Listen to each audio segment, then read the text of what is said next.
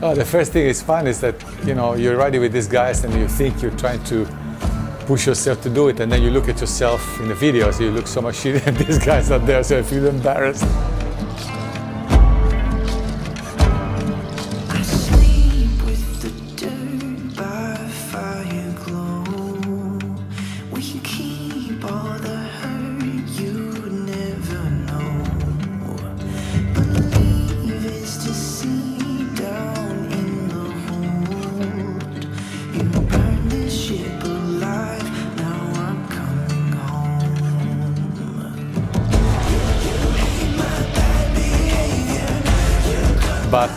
But honestly, it's really good.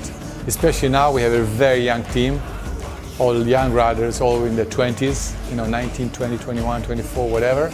And it just makes it so much more fun to be out there with this guy, which has really impressive skills, first of all, and also incredible enthusiasm.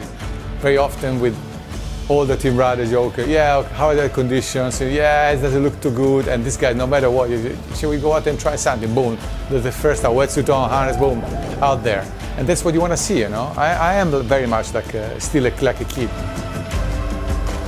But whenever I have 5 minutes to go out there, I'm the first one in the water. So I think it's really important to keep the spirit up, and working with these guys, you get really inspired all the time.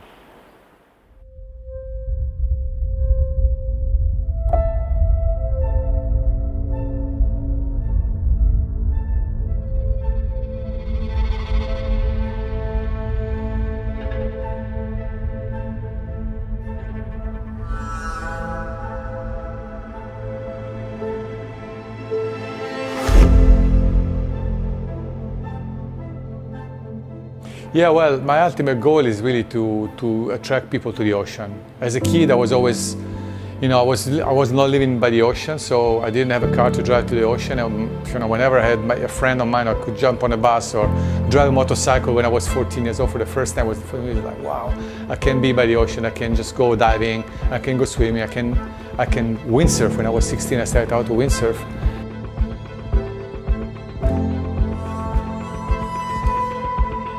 And that's what the ocean is all about, really discovering about you in a different element, which I really recommend to everybody to be able to just go more often to the ocean, because you learn so much more about yourself.